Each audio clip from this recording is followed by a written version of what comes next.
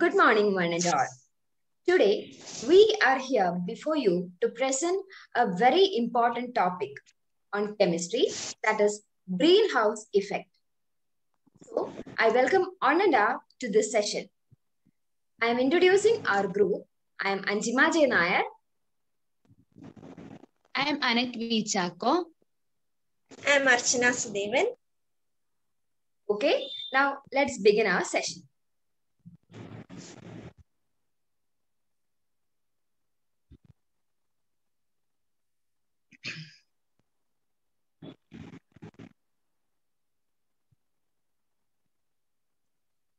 Today we are discussing about greenhouse effect. This picture is a nursery of garden. It's an example of greenhouse.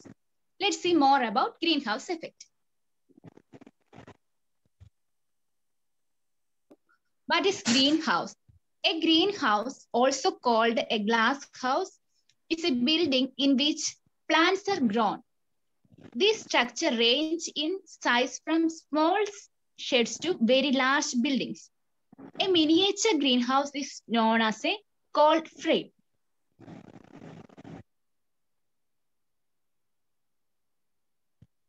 There are three founders for greenhouse effect. The greenhouse effect was discovered by Joseph Fourier in 1824, first reliably experimented on by John Tyndall in 1858, first reported quantitatively by Swante Arrhenius in 1896. There are two types of greenhouse. First one is natural greenhouse. Second one is artificial greenhouse. In natural greenhouse, it is created naturally, but artificial greenhouse is created by humans. Natural greenhouse, gases in the atmosphere trap the solar radiations to warm the earth.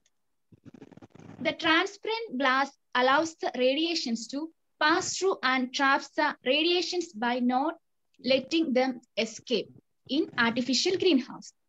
In natural greenhouse, it occupies a large area. Since artificial greenhouse is made by human, it occupies a relatively small area. Fourth point is, in natural greenhouse, it creates a heating effect in the whole earth. In artificial greenhouse, it creates a heating effect only in a certain specified area. Let's move on to the other peculiarities of greenhouse. Yes, so now we can see what is greenhouse effect. So this greenhouse effect, it is a process by which the thermal radiation from the sun is absorbed by the atmospheric greenhouse gases and it will be re-radiated in all directions. And since this re-radiation is back towards the surface, the energy is being transferred to the surface and the lower atmosphere. As a result, what happens? The temperature there is higher and it would be direct heating by the solar radiation where the only warming mechanism happens. So this is about the greenhouse effect. So now we can just move on to the flow chart related to how this greenhouse effect is being carried out. So first of all, what happens? The sunlight will be passing through the atmosphere and the Earth's surface absorbs the sunlight. And thereby what happens? The land will be getting heated up by the sunlight and it emits back the heat as infrared rays. And on emitting this infrared rays, the greenhouse gases will be absorbing this heat. And part of this heat is sent towards the ground and it's heating the Earth's surface and the lower atmosphere again. So now we can see the picturesque way of presentation, how a greenhouse effect is enabled. So next slide. Yes, so here you can see the sun and from where which the incoming radiation is reaching on the Earth's surface. And in the second figure, you can see that the incoming radiation that reaches the Earth's surface warms and it emits radiation, which is the infrared radiation. And next one, on emitting this infrared radiation, it is being absorbed by what? The greenhouse gases. Okay, and then this greenhouse gases will be getting energized, and then again it will be emitting the IR radiation or the infrared radiation. And thereby what happens to the Earth's surface? It will be warming up the surface of the Earth. So this all about the actual process.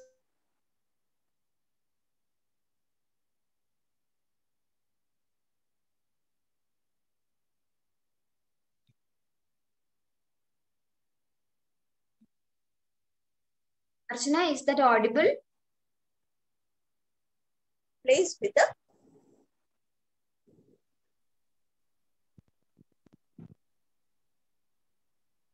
Okay. Now, so far we have discussed about the greenhouse effect that warm up the whole earth. Now, here it is already mentioned that certain greenhouse gases is the main reason for trapping the infrared radiations. Now, we call these gases as greenhouse gases. Let us see what are these greenhouse gases. Now, our Earth is surrounded by a different layers of gases called atmosphere. It consists of stratosphere, mesosphere, thermosphere, exosphere, and so on. And the greenhouse gases play an important role in this greenhouse effect. They surround the Earth like gases in greenhouse and do not allow the heat to escape into space and hence keep the Earth warm. Now, what are the causes of this greenhouse effect? As we have already discussed, the increase in the greenhouse gases is one of the major cause of greenhouse effect. Also, deforestation, burning of fossils, population growth, ozone layer depletion, formation of clouds, etc. are also the causes of a greenhouse effect.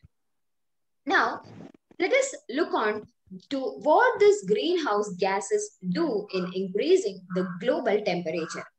Greenhouse gases works like a great space blanket that keeps the heat in.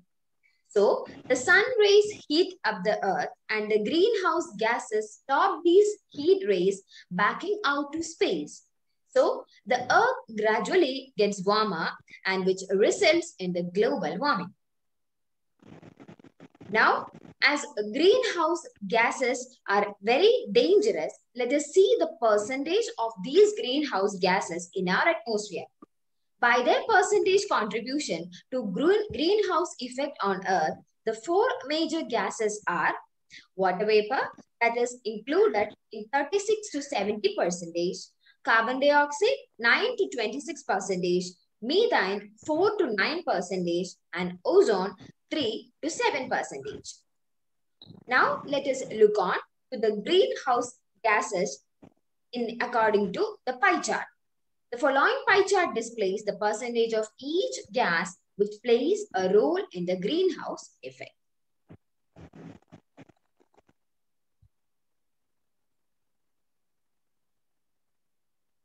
Okay, one of the bane of greenhouse effect is ozone layer depletion.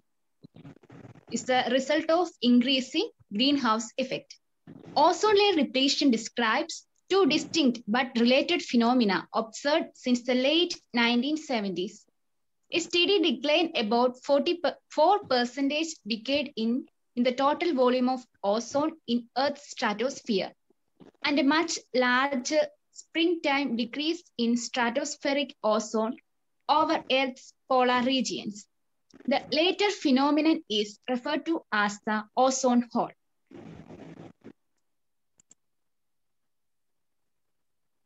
The greenhouse effect is the one of the reason behind ozone layer depletion.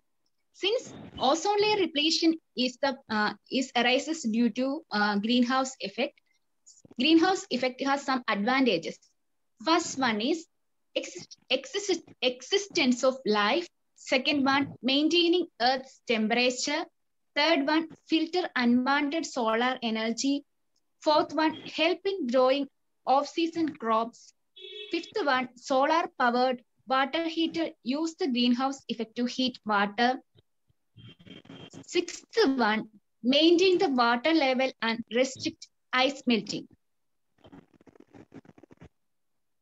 Here we can see the pictorial representation of advantages of greenhouse effect.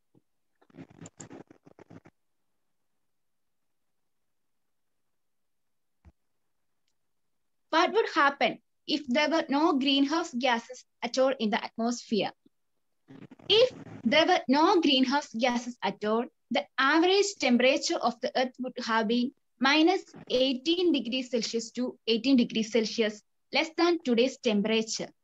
Due to this, ice would cover the Earth's surface, which would make survival of living organisms impossible. So now we can move on to some of the disadvantages of greenhouse effect. The very first one is, as you all will be familiar with the term, global warming.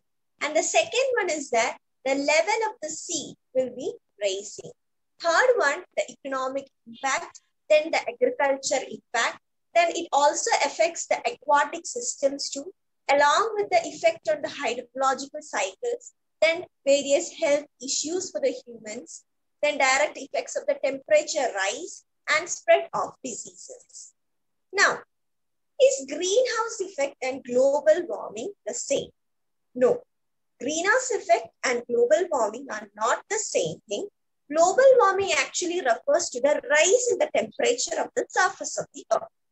And an increase in this concentration of the greenhouse gases is the actual reason which leads to an increase in the magnitude of the greenhouse effect. And this increase in the magnitude of greenhouse effect is called as enhanced greenhouse effect. And this actually results in the global warming. So now coming to the future consequences, here you can see the next slide, the pictures related to the consequences. That is, the polar ice caps will be melting off, forest fires, then drought, so many aquatic life organisms will be adversely affected, and as a whole, the earth will be burning itself. So that is one of the future consequences. Then, next one is a changing environment, the rise in temperature, which is a main issue for changing environment, as you can see in this slide. So now we can move on to some of the solutions to increase the greenhouse. Okay. Can you see now? Yes. Yes. Okay. So now we will be discussing about the solutions to the increasing greenhouse effect.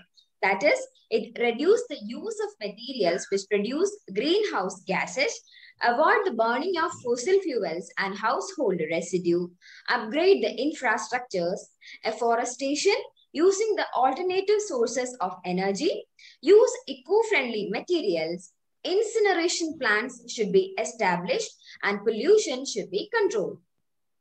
The extended solutions to the greenhouse effect will be explained once more. That is, decrease the demand for electricity and fuel as much as possible through efficiency measures, decrease the demand for distributed use of hydrocarbon fuels as much as possible by focusing on electrification of transportation, including light-duty vehicles, trains, buses, and some trucks, water and space heating in buildings, and industrial process heating.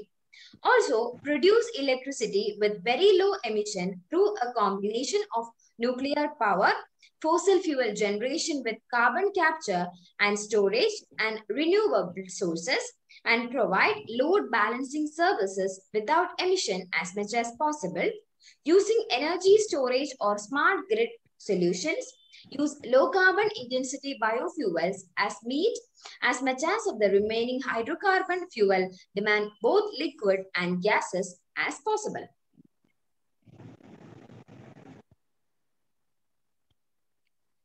Here, the roles of students in minimizing the effects of increasing greenhouse effect. Students should have some commitment towards our environment. Forming local level student union to increase student participation in environmental conservation. Second one, conducting afforestation programs, especially in urban areas to restore greenery.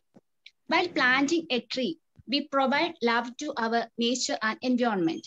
Third one, including students from all over the world from different ecological regions so that protection campaigns can be made much more effective. These are the roles of students in minimizing greenhouse effect. So now it's time for summing up. And so far we have been discussing initially about what is a greenhouse. Then we have gone through the history of greenhouse effect, followed upon by the types of greenhouses. Then detailing we have seen how the greenhouse effect is caused and the causes of greenhouse. Then importance of greenhouse effect or the advantages. Then we have seen the disadvantage of greenhouse effect. Then the future consequences.